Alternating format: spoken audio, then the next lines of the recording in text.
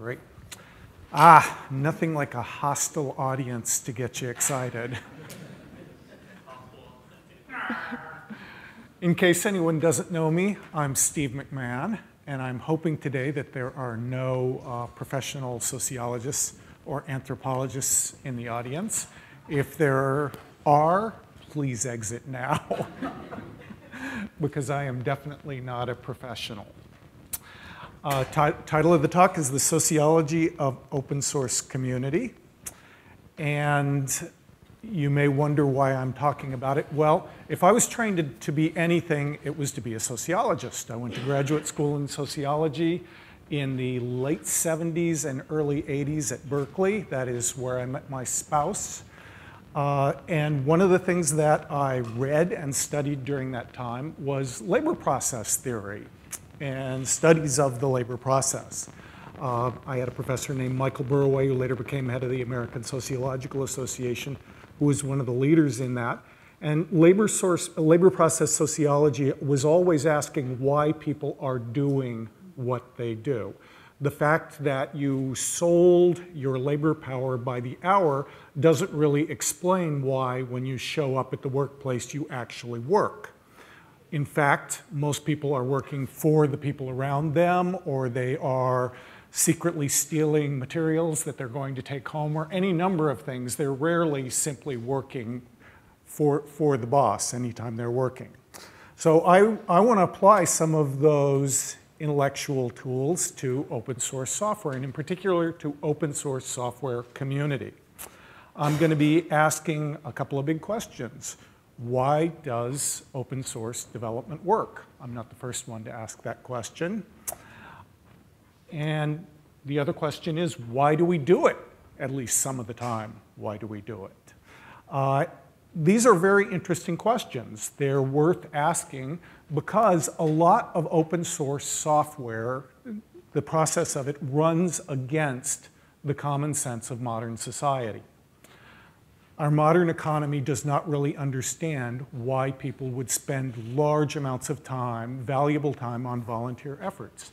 They don't understand how projects get maintained or how they get continued. This is very strongly built into economics and into management theory. William Garrett in, 1968, it's hard to believe that it's been nearly 50 years, wrote an article in which he explained the contemporary understanding of it. He gave it a name. He called it The Tragedy of the Commons, to explain why cooperative use of resources should basically be impossible, why it runs against modern economics, why it couldn't possibly work. This is actually an illustration from his original Science magazine article, and here we see two cows that have trimmed everything else in a field, looking at that last daisy that they're getting ready to munch, because the two cows couldn't possibly have cooperated in the management of the field. Okay, the tragedy of the commons has a couple of major parts to it. One is that in a commons, Garrett thought, everybody will use it too much. So we've got a field of grass that we're going to put cows on, or we've got an oil field that we're going to work. And since there is no cost that is evident to us as individuals when we go to that field, we're going to use it, and we're going to use it, and we're going to use it until there's nothing left of it. Because the cost is all spread around, and we only see a very small part of it. The other part of it is frequently referred to as the free rider problem. Nobody will take care of it. Nobody will take care of it because they don't see a reason to take care of it. They're not paid, nobody is paid to maintain the commons. And so the commons is inevitably degraded in the eyes of modern economics. Modern intellectual property rights are based on this understanding. We in the United States and many other countries have copyright and patent laws that is based upon the idea that unless something can be held as property, unless it can be owned by an individual, that nobody will produce it and nobody will take care of it. In fact, in the United States, we are so sure that you have to give people monopoly rights for creative works that we make sure that those monopoly rights pass not only through the person's life, but on to their heir's life. A common saying for people who follow intellectual property law is that the copyright on the mouse will never expire. Because every time it appears that the copyright on Mickey Mouse is going to expire, Disney goes to Congress and gets the length of copyright law extended. Now possibly, now way past the possible life of anybody that could have ever been involved in originally creating the mouse is still copyrighted. So we have an interesting process. Disney, that is so many times drawn upon a common cultural pool for their movies, has owned everything since the beginning of their creation and will never lose the rights to it. And as I say, the economists think that to a large extent things have to be this way, because otherwise we'll use these things too much and no one will maintain it. Nobody will create these works for us. Now, if you're a Battlestar Galactica fan, you know it must be true that all of this has happened before and all of it will happen again. So say we all. Hard audience. I expected chanting at this point as we came into it. This is not just a contemporary understanding. I mean, if anybody that's studied any history at all knows that that though we didn't call it the tragedy of the commons, that this has been an understanding that's run all through modern economics. And in fact, the beginnings of the modern era were in the end of the commons. In medieval life, in a medieval manor, it was very often true that the peasants who worked the manor shared a commons that they would use between them.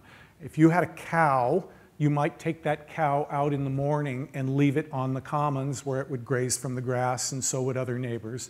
Other people might be tending crops on the commons. In fact, up until about the 18th century, most of the land in England, which is of course where we draw most of our property rights notions from, was held in commons, in manors, and that was ended by the enclosure acts and the enclosure movements that actually allowed the owners of the manor to erect fences to keep out the peasants. So let's imagine that you are a peasant with a cow, and you one year are able to graze that cow on the commons. You can take it over, feed your cow, and then you milk it at the end of the day. The next year there is a fence, and you are not allowed to take your cow into the commons, and you may in fact have nowhere to run that cow. So where do you end up? Well, apparently you end up at the British Olympics, which is where, for anybody that saw the opening ceremony of the Olympics in Great Britain, they actually constructed Engels' Satanic Mills right out in the middle of the field to actually show the process of people who had been subsistence farmers working the commons, becoming landless, going to the cities to live, and finding themselves working in great factory organizations, the smokestacks that built the Industrial Revolution. In the US, we have another example that is sort of built into our DNA, and that is the changes that took place in the frontier. If you find just about any Western movie, there's a very good chance that the plot is going to have to do with people who ran cattle in an open range becoming frustrated as fences are going up to protect land, where farmers are now putting up their houses and growing small plots of land, and the land is actually owned. That was our equivalent of the enclosure movement, although our enclosure movement did not create great industrial working classes as did the British one. We didn't have a lot of subsistence farming for that to happen.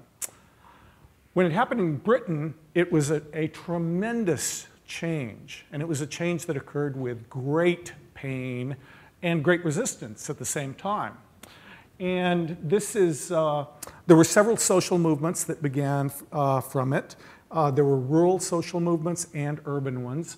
One of the most famous rural ones was called the Diggers, and its great spokesperson who wrote quite a bit, who was also called a leveler, was George Winstanley, and this is a quote from him.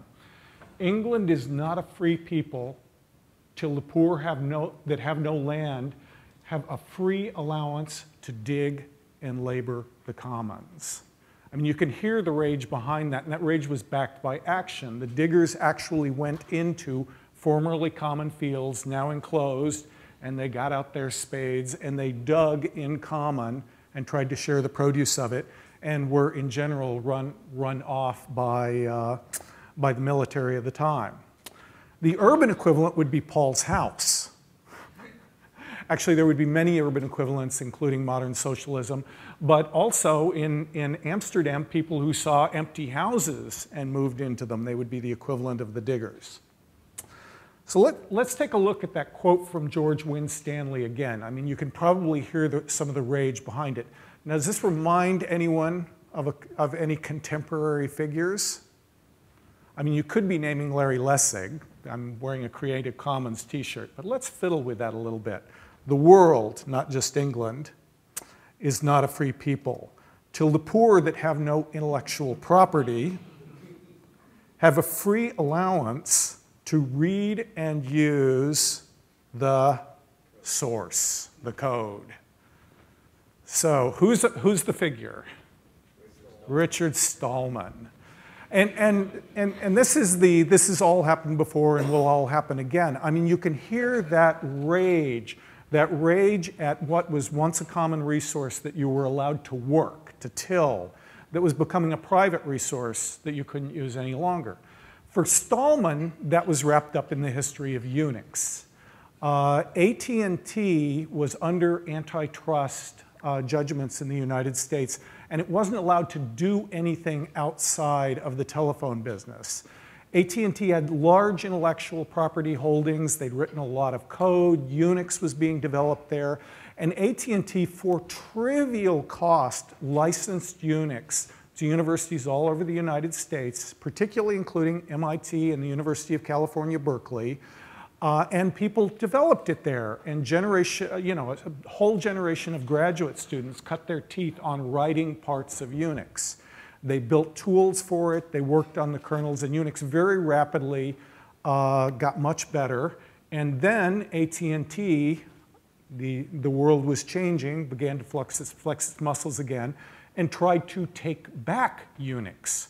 And it sued the University of California, Berkeley, trying to prevent the University of California, Berkeley from distributing its own contributions to Unix. Stallman is right in the middle of this. Stallman has been involved in working on Unix, and Stallman has been involved in helping build tools for it, and he was personally outraged. For him, this was a second enclosure. And by the way, it was called that at the time. Many people pointed out the similarities to the enclosure movement. This was an enclosure of intellectual property that had been seen as a commons before.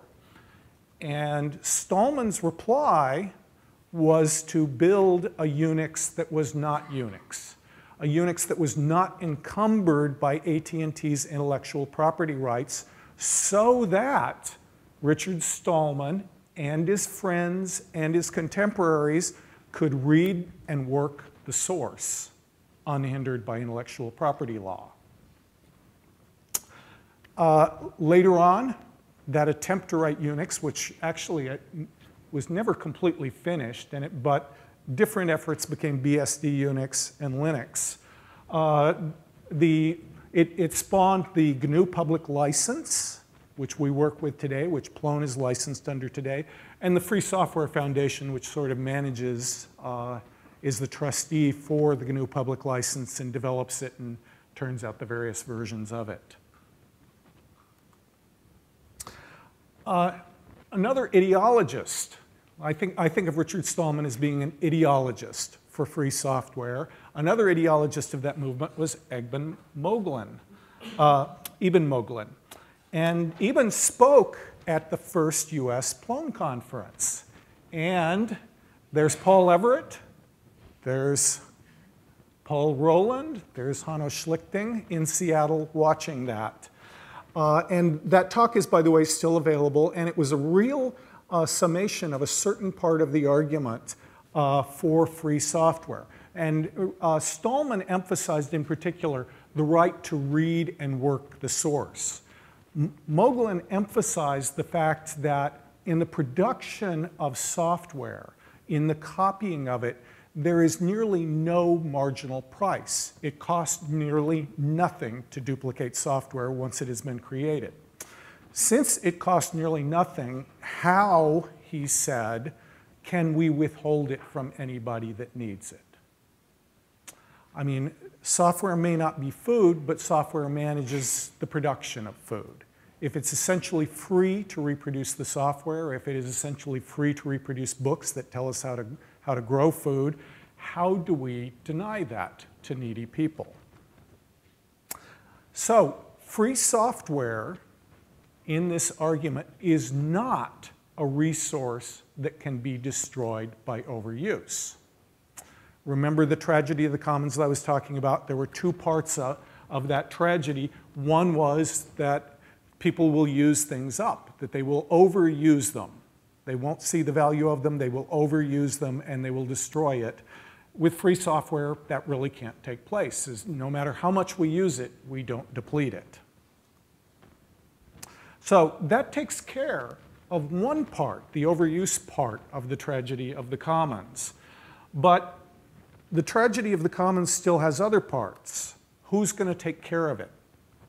So we can reproduce the software freely, but who creates the software? Who maintains the software? And why do they do it? And that question wasn't really answered by Stallman, other than through his personal curiosity, or by Moglen. But we did get a great explanation of this from Eric Raymond, The Cathedral and the Bazaar. And it's a collection of essays that were written all about the same time, and a lot of it's about Unix and Linux culture. And I'll bet several people here have read one or another part of The Cathedral and the Bazaar. Any hands up for that? Yeah, we've got lots of hands up for that, at least. I mean, it's a really fantastic, very readable piece of work. That was written by Eric S. Raymond. I think of Eric Raymond as being the first intellectual of the open source software movement. And what I mean by intellectual here was that he was a person who explained our position in the world, our being the people, those of us who are working on open source software. He universalized it. He explained how we fit into the larger economy and tried to explain why we do what we do, the sort of classic role of the intellectual. He was also quite a quirky guy. He was a gun nut, and I think it's fair to use the word nut and not just a gun advocate for his particular case. But he was extremely well-spoken. He was very widely read. He was particularly widely read in libertarianism. And he was the popularizer of the term open source, which he offered up as an alternative to Stallman's free software, in part because he thought the term free was misleading. And in the English language, it is a pretty misleading term. It doesn't capture what he was after. So Raymond, in any case, in this series of essays that he wrote, asked the question, why does open source work, and why do we do what we do? And I'd like to talk for a moment about some of his answers. His biggest point is that open source software is a gift economy. And gift economy is a term taken from sociology and anthropology. A gift economy is one in which you have exchange, but without contract, without bartering, without any sureness that what you're giving away is going to be returning to you. So you offer up the gift to other people. You hope that it will be returned, but it will not necessarily be returned. So in this picture, people like Linus Torvald or Richard Stallman are giving. They're offering up into the larger economy gifts, creative acts that they've made, and then hopefully patches and additional parts come back to them.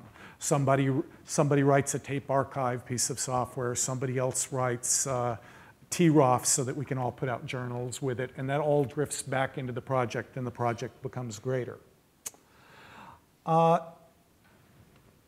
Since Eric Raymond was a great fan of the free market, and he was a great libertarian, he wanted, though, to be able to explain how the gift economy could work in a modern economy. He wanted to give an economic rationale for how it would work and how it could produce great works. His basic explanation for that was what he termed Linus's law. And I'm not absolutely sure whether it was Linus Torvald who first said this or whether it was Eric Raymond who rephrased him and said it. Does anybody around here know for sure? But Linus's law is that given enough eyeballs, all bugs are shallow.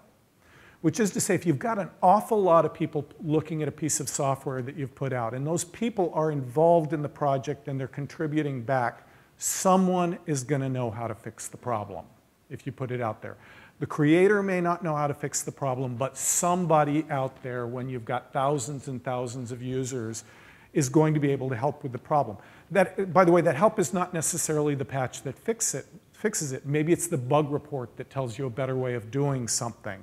Or maybe it's the bug report that centers things in so well that the original creator can fix it. Or it's the report that comes back and says, we need it to do this thing, and you see why, and that helps you make it better than it ever could have been before. So that Linus's law captures, again, this is Eric Raymond, the idea that the only limiting resource in our modern economy is skilled attention. We're in an attention economy.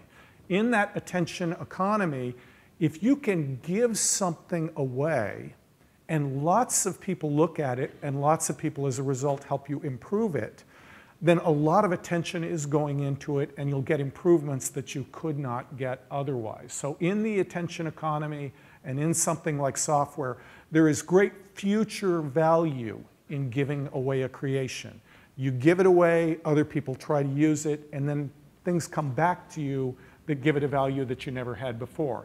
So in that world, why would you ever keep software if you thought that people could use it? Because if people are going to use it and you get it out there, it becomes improved. Because of the fact that it gets improved, you can move faster. You can innovate faster than you ever could before. And so, in Eric Raymond's mind, open source software ought to be, in its creativity, able to solve problems that could not be solved by huge engineering projects like that produced Microsoft Windows. And the final story is not written yet, but clearly to a certain extent open source does do this and does do this pretty well. So Eric Raymond then gave us a pretty good idea of how a certain kind of project would work. He didn't imagine that it would cover everything. There's still individual acts of creativity. Michelangelo's David, for example. The Disney's Mickey Mouse. I mean, the things that basically come initially from an individual, a creative individual. What Brian was talking about, design, really, really good design earlier. The design of a project that gets it moving. Those are singular creative acts. That's not really what we're talking about here. Instead, we're really talking about the economy of maintenance. You put out a creative work that you want to get better over time. For most large works of software, most of the expense comes in the maintenance. And with open source software, we're in a sense socializing the maintenance. We're putting a lot of eyes on it.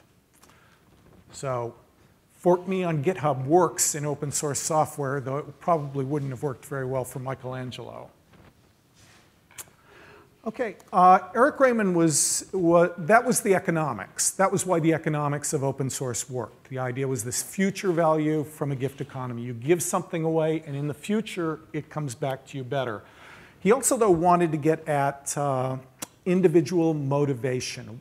Not just why open source would work in a free market economy, but why open source software developers would do the work that they do. And Eric Raymond's answer to that was, in gift cultures, social status is determined not by what you control, by what you give away. He imagined a sort of reputational economics where the motivation of the individuals working in the software would be reputation, building up your own reputation. And in his mind, that was why we maintain change logs, so that we can get the names on it to show who's done the individual work. And your reputation would grow with your contributions to a project, and you would feel all puffed up and better and sure that you were better than other people. And that was why that's why we do it, to become famous in Eric Raymond's mind. And this is why, in Eric's mind, Eric Raymond's mind, the hoarding, not passing on the gift, not improving it, would be a real taboo, because you've taken something that is somebody else's reputation, somebody else's creativity, and you've kept it to yourself rather than giving back to it, rather than acknowledging the value of their contribution. So Eric Raymond thought that it was completely unnecessary to talk about altruism or really anything social other than reputation. It was just the feeling of power that we got over others by doing the work in order to answer the question of why we do open source software development. Now that poses some interesting problems. And here I have a fairly lengthy quote that is from the end of one of Eric Raymond's essays, where he's talking about open source software, where it becomes really completely clear he doesn't understand why community projects work at all. So he wrote, "My understanding of large projects that don't follow a benevolent dictator model is weak." He thought that the reputation of the benevolent dictator was all that could possibly lead a project and help it move along. You know, that reputation that came from the creativity embodied in the gift they gave away. Most such projects fail, that he wrote. I mean, this may well be true, but the fact is most open source projects fail. I mean, in the sense of not finally being maintained. The percentage must just be unbelievable for open source projects. I mean, we throw out things all the time. Some of them stick to the wall, but the vast majority don't. A few projects become spectacularly successful. So he knew that something was going on out there, but nobody really understands where the difference lies. So he understood that his reputation economics didn't really explain certain kinds of open source projects. And, but basically he said, they're weird. These are weird projects. I don't understand why they work. And he really didn't concern himself very much. Now, we in the Plone community are really in a great position to talk about these particular questions. I mean, we are a community-based project.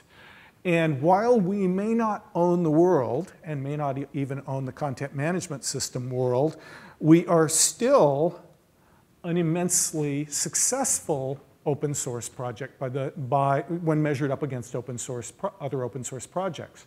Just pulling some of the OLONet statistics, I mean, we are, and we have been for years, in the top 1% of all open source projects in terms of our rate of commits and our number of contributors. We are very long-lived. Plone has been around longer than a great many other projects. I mean, you know, in terms of length of life, we're only a little ways behind projects like Apache. We've moved into a second and even a third generation of developers that are coming on after the original founders. Our founders are gone. You know, Alan and Alex are not here, and they were never really benevolent dictators for life anyway. I mean, Alex Leamy did not manage our project. Alex Leamy, you know, concerned himself a lot with the particulars of the design, and he caused a lot of trouble for whoever the release manager was around the time the release came. But he really didn't have much to do with other large parts of the project. And Alan Alan and Enfold were doing their own thing. They were concerned with Windows and also were never contributing a lot of code. They certainly never gained veto power over the project. So we're sort of like an orphan project, or one that never even had parents at all, but yet we continue. So how do we explain an open source community project? I mean, we certainly can't explain its organization through the reputation of the managers. Well, remember that the term gift economy came from sociology and anthropology. I mean, that's where Eric Raymond got it. And in fact, sociologists and anthropologists use the term gift economy or gift culture very, very differently than Eric Raymond did. Eric Raymond cited this from sociology, but I don't know if he either never read the original sources or if his libertarianism just simply wouldn't allow him to accept it. But in any case, there's a very rich tradition. It's been used for a very long time. The first sociologist to use the term of gift economy was Marcel Mauss, the very great French sociologist, and one of the founders of anthropology.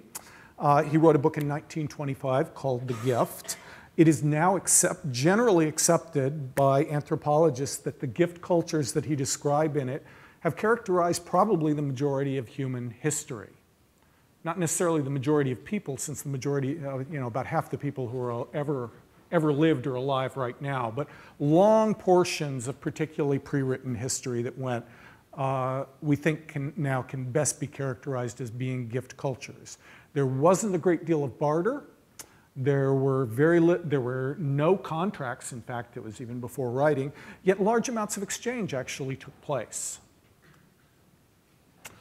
Okay, Mauss wrote in describing this, in any society, it is the end of the gift to be its own reward. Not necessarily the reputation that comes from it, but actually the giving of the gift itself. Now, how did he explain this?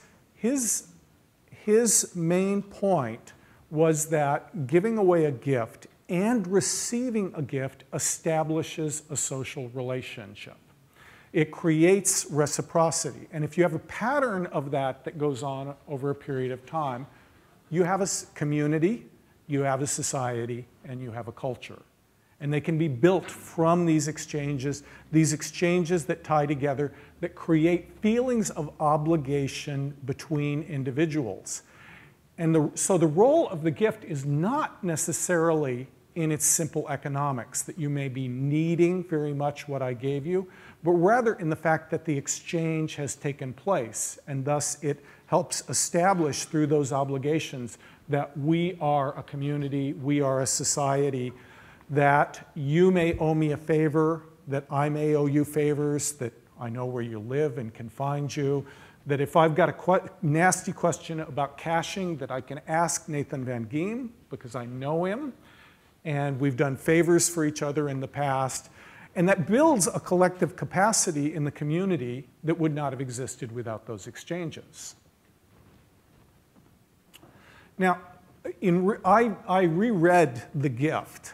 I think I read it back during graduate school, but I reread The Gift to get ready for this talk. And one of the things that struck me about that text was the ways in which Mauss's description of the gift really paralleled the GNU public license.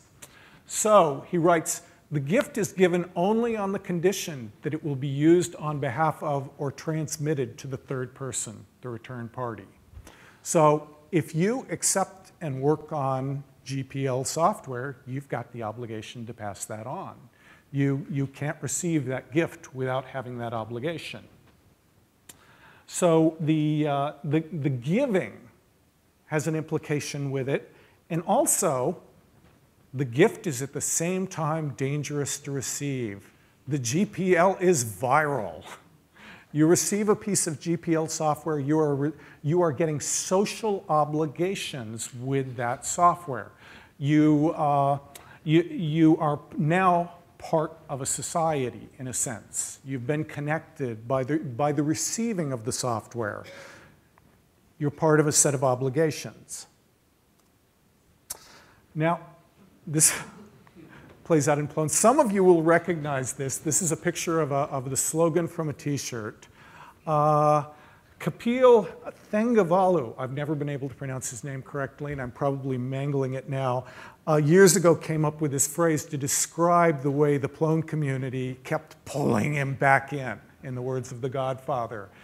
And then Tarek Ziadeh created a T-shirt, which he brought several of them to the Washington, D.C. conference and gave out in return for a group of us having volunteered to pay Tarek's way to come to the conference. We gave him a gift, and he gave us T-shirts back. And it's still, I think, let's see, who all here's got one? I know Calvin's got one. I've got one. Are we the only two? Paul, do you not have one? Well. Okay, so now we know who's got the biggest reputation in this audience. We've got those T-shirts.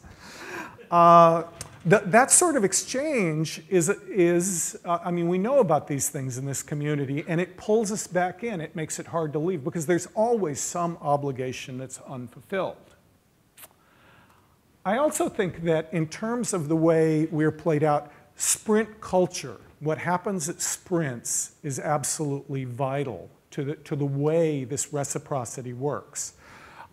Many of the commentators on Mouse, one of the criticisms for it is that, criticisms people made of him, is that he spoke of the gift very generally and didn't take specifics into account. One of those specifics was whether the gift was anonymous or whether it was being passed between people who know each other.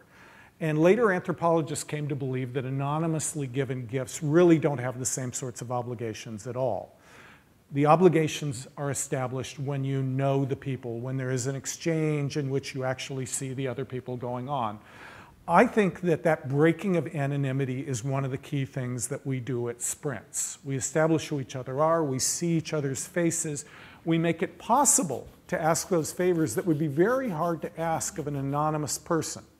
If you've just contributed a patch to something later on, that really doesn't necessarily allow you to grab someone in an IRC channel, take it private, and ask them a nasty caching question.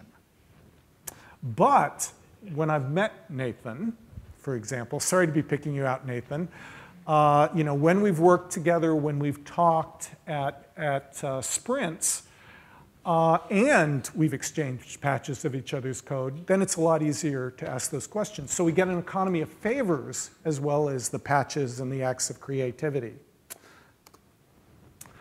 So we are nuts for sprints in the Plone community. I mean, basically the term sprint was coined by the Zope community out of which we grew. Other communities talk about things like hackathon, but it doesn't really necessarily mean the same thing because sometimes they're competitive. I mean, a sprint would never be competitive except for who gets the bottle of whiskey at the end. These are, some of these may be out of date, but these are pretty much the sprints that have occurred during the past year. And every one of these has brought people together face by face, sometimes 5 people, sometimes 40 people, who see each other's faces, look at each other's code, and develop social relations between one another. And somebody will, I hope, later do an anthropology of our community in which they will explain why so many are named after food and drink. Okay, back to Marcel Mauss. This is a quote from him, and he's talking about potlatch, which was the great festival gathering of giving that took place among the Northwest Indians in the United States. And he found examples of potlatch, by the way, in several other cultures. But he wrote, in the things exchanged at a potlatch, there is a certain power which forces them to circulate, to be given away and repaid. And those of you who haven't been to sprints may not recognize this, but those of you who've been to sprints, isn't there that feeling in the air of what you're doing in a sprint? That you could not possibly take private what is done at a sprint. What is done at a sprint belongs to the community. It is a social thing. It needs to be passed out to the larger community. And also it belongs to everyone there. Everybody's going to be able to continue to work on that afterwards. So this is a visualization that was done after the Mosaic Sprint, which just very recently took place by Asko Suko. And in this, you see people. Right now we've got somebody bouncing around a person, and then the little circles are nodes of code, pieces of code that are being worked on. This visualization represents checking in of code that's been worked on. Somebody's gathered up a piece of code, they've made an improvement to it, and they're checking it back in, committing it into the system. We'll speed up. This only lasts a couple of minutes, by the way.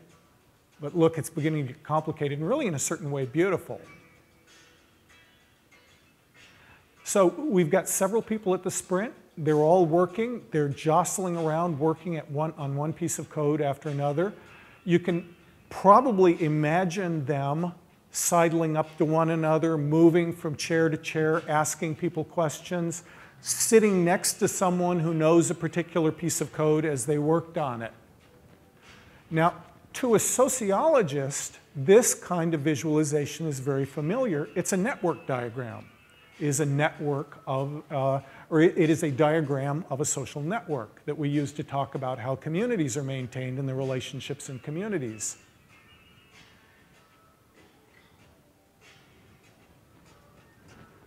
So I don't know the software that ASCO used to do this, but isn't that beautiful? I really love the way that looks. So the larger point I'm trying to make is that the work that we are doing, the working on these pieces of code from a sociological or anthropological perspective is social relations. I mean, we're looking at these creative works that we each do, we're sharing them, we're commenting on them, they're bouncing back and forth. We can't do these things without establishing relations to one another. When we establish those, we establish obligations, and we need to return them to the community later on. And we also get t-shirts for them. And those t-shirts are practically fetishized. I mean, my really good Plone t-shirts are very carefully folded up in my closet. And I'll bet that that is true of others. We've all got collections. And if there's any real reputation jostling in these communities, it may be wearing the most obscure possible t-shirt out of Plone history to a sprint. So this is back to the 2006 Plone conference. Once again, we've got larger-than-life Paul Rowland up here, but also Paul Everett. And Paul Everett had a description of the way Plone worked where he said, the software is the artifact of the community. And he said that to emphasize the community's importance and the fact that Plone, the software, is a gift from and a gift to the community. I think that the opposite also holds if we're taking this sort of sociological, anthropological perspective. The community is an artifact of the software. The software is giving us, the software is the thing that is getting exchanged. The source code is getting exchanged between us, and that is building the community. We all enjoy working together, but we would not have found each other, and we would not be continuing to do this work that we enjoy doing together if we didn't have the software that puts it together.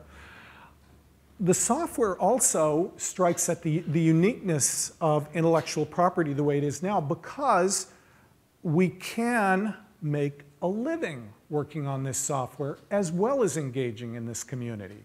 And so we can combine our avocations, our hobbies that we enjoy and that bring us together in community with our work, with what gets us employed. And it doesn't always work, and communities come and communities go, and we know people leave our community when they find that they can't make a living inside it doing what they've been doing before, or another more exciting project gives them. But still, the project has remarkable life, and new people continue to find it and enjoy it. Let me just check the time here. I'll try and get the next bit quickly, so if anybody's got questions, they can ask them. I've been painting a very rosy picture, but obviously there are challenges, too, to this community of ours, and we've talked about some of them during this conference. One of them, and I don't think we've talked about this too much, a real danger that this can fall to is homogeneous culture. The mechanisms that I'm talking about that are used to build community are fundamentally the same as the social relations of archaic societies.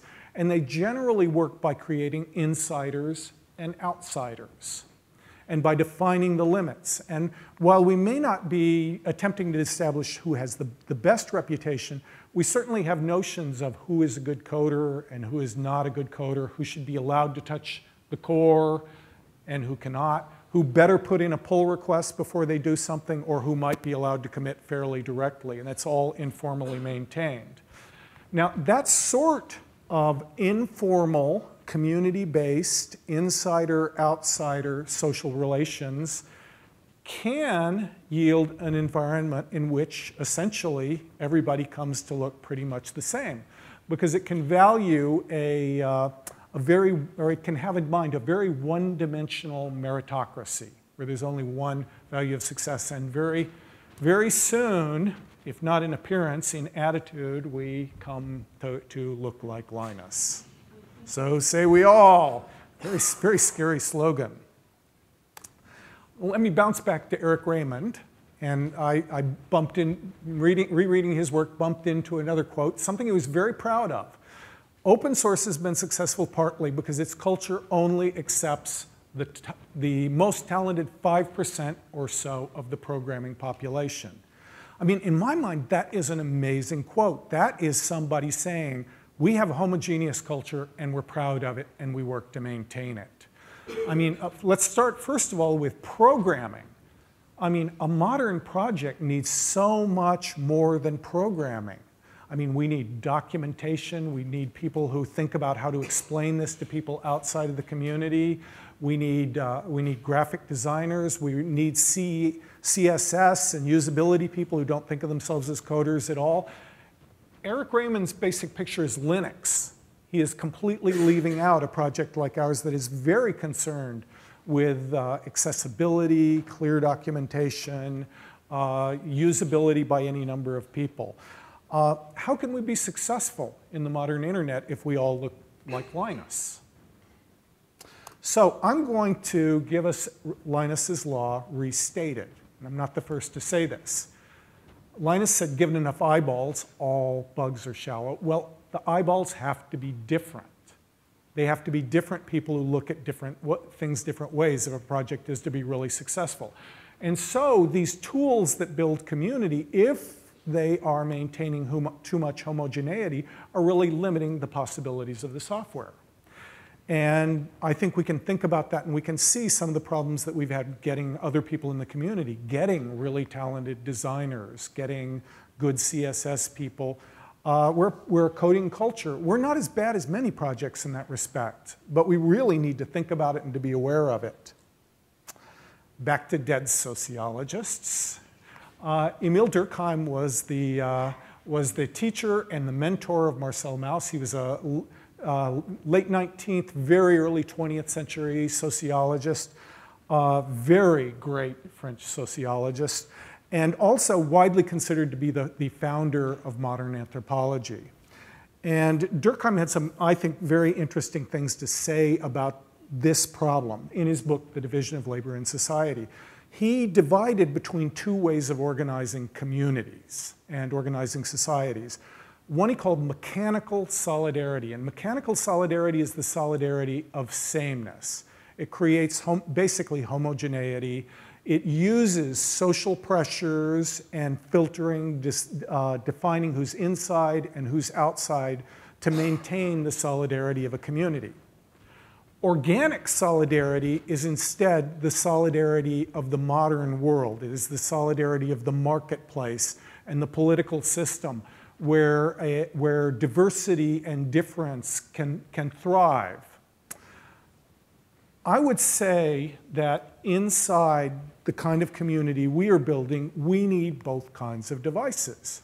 We need the sprints, the face-to-face activities, some of the cultural standards, but we also are going to need some of those devices of modern societies if we're to have the differentiation of abilities, the difference that will allow us to have different kinds of people working on the project. I think we can see the conflict between those two kinds of solidarity playing out in our own communities. I'm going to recap a recent incident that took place on the Plone IRC channel. I'm changing some of the phraseology, and I'm most certainly changing the names involved. But I think many of you nonetheless will recognize the incident. Okay, we have a newbie who actually had a name, was a person known, who asked a really bad question. And by a really bad question, I mean one that could not possibly be answered. One that was basically demanding of his listeners that they ask him 20 questions to figure out what his problem really was. And at the end of an exchange of that variety, one of our old hands wrote back the usual ignorance. And what I've taken out there was an ethnic slur. And the newbie was indeed of that ethnicity. And so our old hand was characterizing a whole actually a whole nation of the world as being ignorant.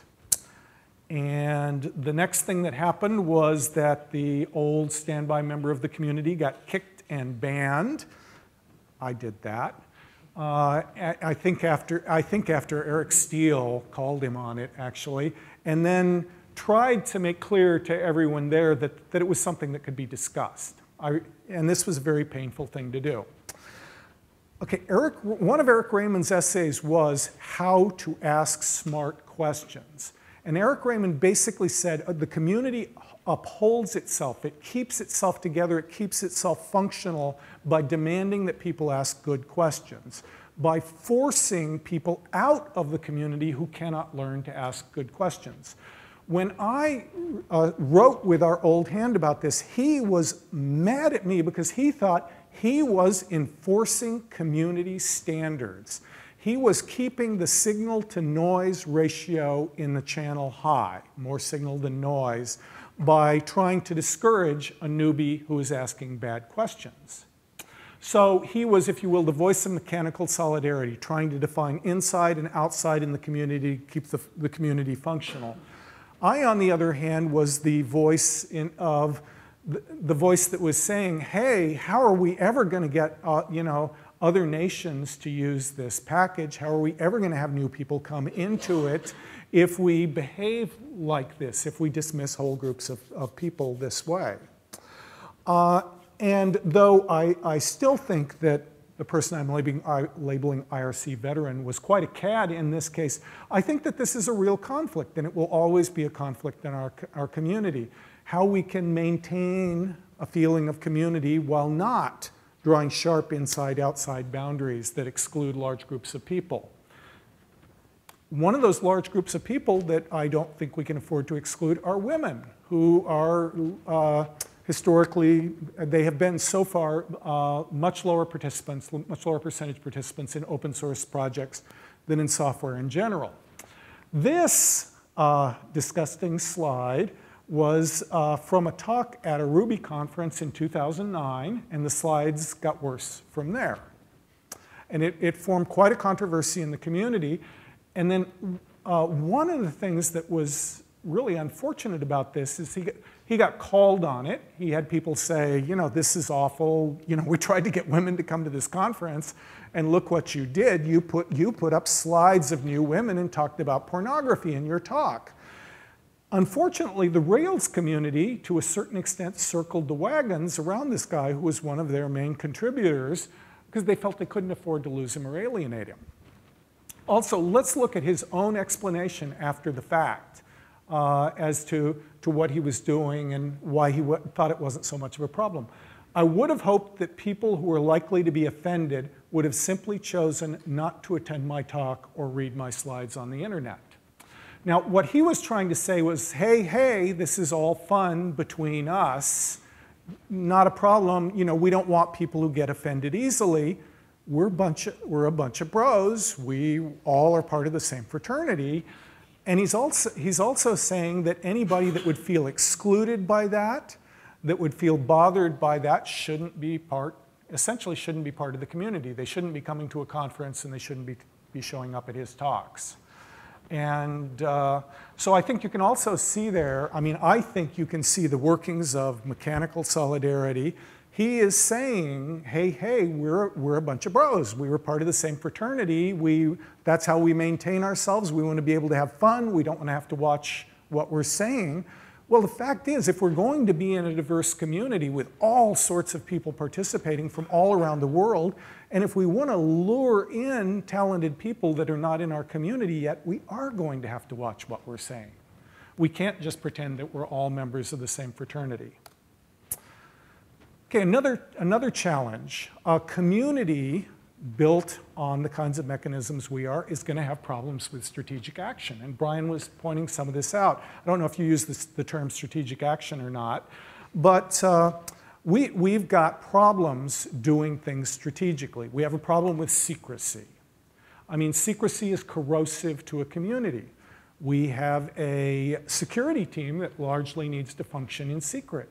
Every once in a while, we will go through a sort of convolution of the community where people will be upset at sort of the high-handedness of portions of the security team. I have no immediate solution for that. I think it's, in a sense, built into the problems we have.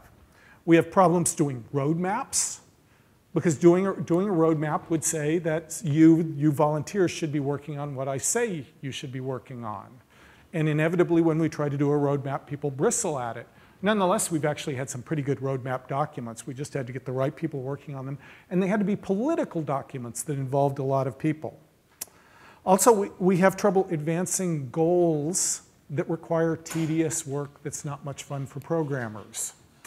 The solution of some communities to that would be, well, just pay people for the tedious work. But in fact, there's a huge problem of mixed motivation. When you've got a lot of people volunteering for a project, you really can't start paying people for certain kinds of work and not have that become corrosive to the community. You can't have some people working on an open market, you're getting paid because we value your work economically, and other people, well, does that mean we don't value your work? And in fact, the only person that the Plone Foundation pays is the release manager, and I think it is, you know, that it is no more than a token to cover some of the work he does, and it's practically a greeting card to say how much we appreciate his effort. It's so small.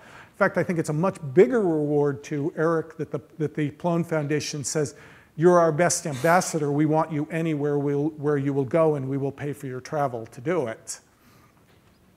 So, other challenges in there. I am pretty much done here, but I want to end with a quote from God, or at least one God. This is from one of the oldest texts of the Western tradition, the Eddas, Odin speaking. "No, if you have a friend in whom you have sure confidence and wish to make use of him, you ought to exchange ideas and gifts with him and go to see him often." Well, we should say him and her, but I'm happy to say we do see each other often, and I'm happy to be seeing you here today. And there it is. There's the Sociology of Open Source Community from Steve McMahon. Thank you.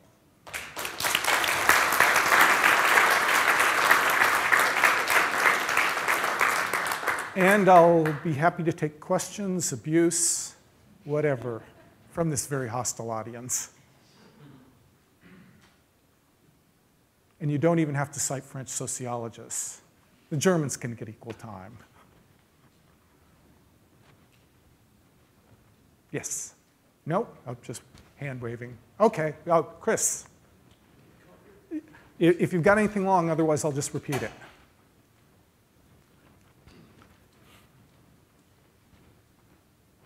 So I hate to bring this one up, but IRC veteran has concerned me for a long time, and it's not so much. I understand about wanting to keep up a quality of discourse in the community, and certainly people do need to be able to phrase a proper question, and being shown maybe some document about how to ask a proper question is not entirely inappropriate.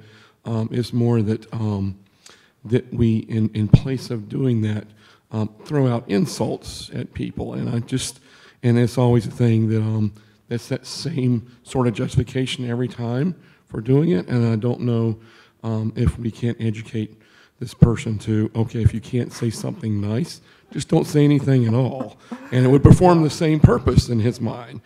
Well, many of us have tried with this particular person. But something I actually meant to make a little common thing about the internet and about open source software. I think this is a quote from somebody. Censorship is perceived as damage, and it's worked around. Our community there's also a corrosive effect to what we perceive as censorship, and so we need to walk delicate lines. There were people who regarded the chastising of this guy from the Ruby conference as censorship. There are people who perceive attempts to control IRC veteran as censorship. He absolutely certainly perceives it that way himself. I apologize to those of you who were being cute and talking around names, but the names aren't really that important, in fact. My larger point is, I think it helps us to be sensitive about the contradictions here. It helps us to think, this is not just an asshole, this is an asshole who has a justification that is part of open source culture. And that we can't, okay, we may have to occasionally kick and ban him, but we need to recognize that contradiction in the community also. You bet, Nathan. Nathan, who's also fought IRC veteran on various occasions. I think as a community, we can take care of it if we be more proactive with the newbies and don't let him pounce on them, I guess. Yeah. Because it's really absolutely the best answer. It usually happens when there's a void and everyone's just like sitting there and he's like, oh, this guy doesn't have an answer. I feel like giving him something or whatever. So that's just. And right, and that's a great answer because it's not saying he's absolutely 100% wrong. I mean, he's done a lot of code for the community. It is saying it is our duty to welcome the newbies, to get out there, to help them figure out what their questions are, to be sensitive to cultural differences, and recognize that he is also a cultural difference inside the community. Kurt, did you have something? He definitely can fill a void. If you see the void, you can't help it. Right, it's true, it's true. So if we jump in, he'll be quiet.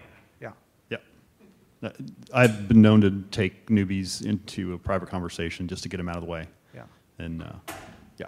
So I would like to postulate that it might not be a bad idea to have a benevolent dictator for life, as long as we have a benevolent dictator, which can be tricky. Yeah. But sometimes I wonder if our diminishing numbers are not only due to other cool technologies coming around, but maybe could be some more direction that's maybe not by committee. It seems to me that whenever I see any study that says we've created something, we've done it by committee, and it has always been less effective than something that's had more direction. Got any feedback, opinions on that? I'd love to challenge this idea. Sometimes I think yes, there's how am I going to get somebody to work on code if I'm dictating that? But then again, if we have a direction, it might be easier to get around. It's hard to create a benevolent dictator for life because we need one. Right, and I see that also. Yeah, I mean that's a tremendous problem. But also let me remind you. I mean the closest thing to a BDFL we had was Leamy, and he was really only in one area. I think the way Leamy pushed Deco. In his last year, against the resistance of a great many people and not explaining it very well, soured that project for years. And some of the people who, this is not true of everyone by any means, but some of the people who say we need strategic decision making, what they're sort of saying is, we need Deco. I like the Deco vision. Well, it may be starting to happen, but it is actually happening now by committee. So the thing is, these are contradictions. I don't know how to resolve them. We can't create a BDFL from nothing. It would be hard to build that legitimacy. I think the Plone Foundation has great legitimacy, but the Plone Foundation has its legitimacy in part because it doesn't interfere in development decisions. So it's just tough. And I don't have easy answers. And there are going to be limitations to what we can do. We've got advantages and we've got disadvantages. Eric. Closest thing to a BDFL we have now. Right, and that's actually what I wanted to talk about. So next week I'm giving a talk on kind of the generational turnover we've had in the community. So this kind of, there's been this interesting progression between your talk, and what mine will be. So I think, Leamy was not, I mean, obviously he wasn't the BDFL because he hasn't fulfilled the FL part. But what he did was really to have that overview of the entire project, and we've kind of lost that for a few years. I'm trying to start, like I paid attention to the code base because that was my job, but I'm sort of trying to push other areas now, documentation, communications and things like that, just because somebody needs to do it. And because, as you said last night, because I'm not on the board, I can actually do things. So, yeah, I don't want to be be the benevolent dictator, but yeah, I think we do need to have that higher level thing. Yeah. And I very much agree. And I think you're doing a great job, Eric, which I tell you privately as well. Sure, yeah. And the other thing, thinking on what Kurt said, is the thing that Leamy was really good at was taking all of that and standing up and saying, this is what's going on, this is what we're going to do. He famously would write his keynotes before, his State of Plone talks immediately before the talk, and half of it would be wrong, but everybody would be excited about what was being said. He was a great cheerleader. So, yeah, really, we have Christina, who's helping me kind of really start to push out that sort of vision and announcements. So, yeah, we're trying to get back to that. And by the way, let's not over-romanticize. It's a jumbled mess. Yeah. I was just going to say, let's not over-romanticize BDFLs, because BDFLs have wrecked communities as well as helping build them. It's a very rare skill set to make it work right. Christina. I have a question. So what happened on the IRC channel, so it's kind of got me thinking about whenever there's a new culture, whether it be a company or a country that you're visiting, there's some kind of indoctrination into that. You know, here's what it's about, here's what we stand for, here are kind of the rules and norms, so to speak. So this might not be the right audience, but I'm asking this because I think this question is very important, and I also struggle with it every time I ask a question on IRC.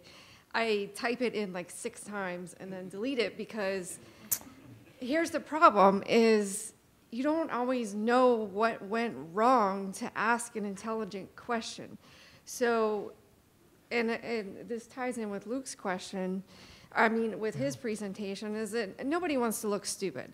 So how can we go about introducing people into our community in a way that they understand how to be an active participant?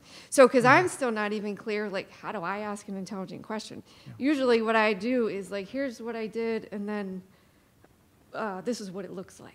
But I mean, I can take an entire paragraph, and then nobody reads those either. So, so I guess it's kind of 2 questions. No, One is like, how can I right now tell somebody else who is new, you know, can you rephrase this question so that somebody can help you, or I can direct you to someone who I think can help you?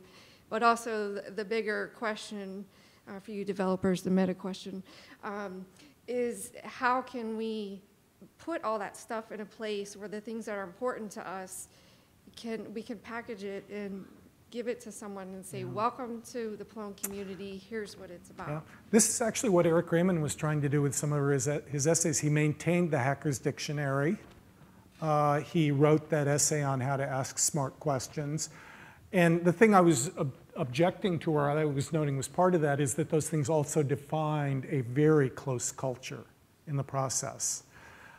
We do need to do those things. Also, I think IRC may be dying as a general way that people communicate to one another as projects start too. So I don't know how much work it's worth doing to solve our IRC problems. But yes, in fact, every one of us needs to be involved in rebuilding the community all the time. That includes helping new people come in. And that means when new people come in, we need to help them find the kernel of interest in their question. Because among other things, what they think is going on may not be anything at all like what's wrong with the code. And you have to work through that, and that just requires patience and all of us working together to do it. And it's a real problem when the most impatient of people jump right in and take it over. I have no magic answers to these things.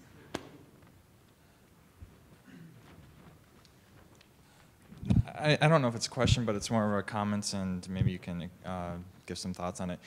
Going into like understanding the community and how people can kind of contribute, that directly affects the reciprocity of like how the gift economy would work. And if we're not doing that effectively, we don't get the interaction at all. And that's an important part of it too. That could be right. another we want new established users. problem. We want new people to get excited. We can't afford to discourage them. Are we okay on time, Kim? Okay. Gabrielle. By the way, I hope you liked my citing French sociologists primarily. Absolutely. I know we're talking a lot about how to bring new people and diversity into the community.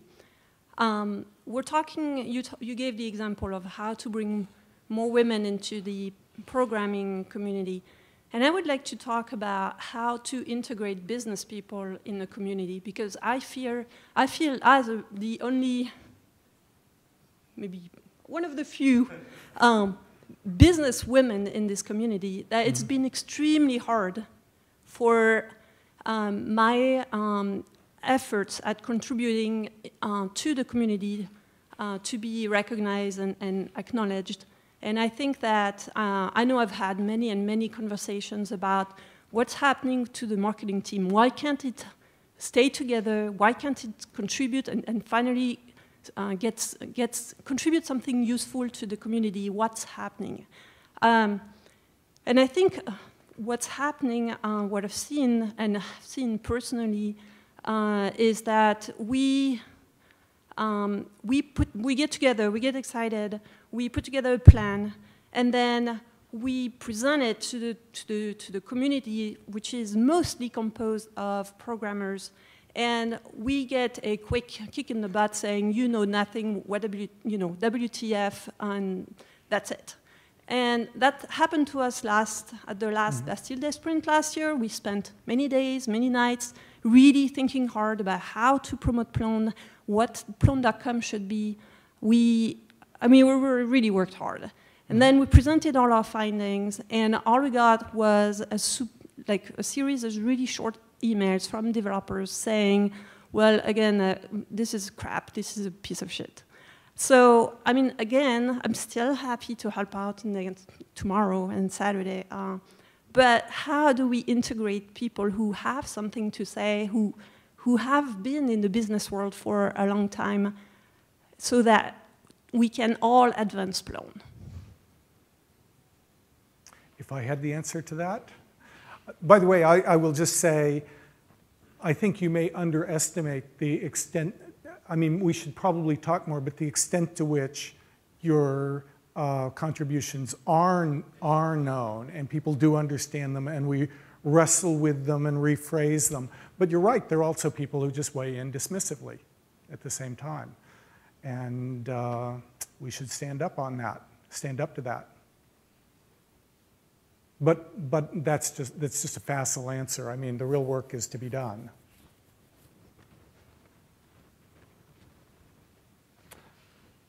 Should probably be our last question or comment, I guess, since we do have other things on the schedule. I just want to say two things. First of all, if you're looking for a dictator, there's the man right there.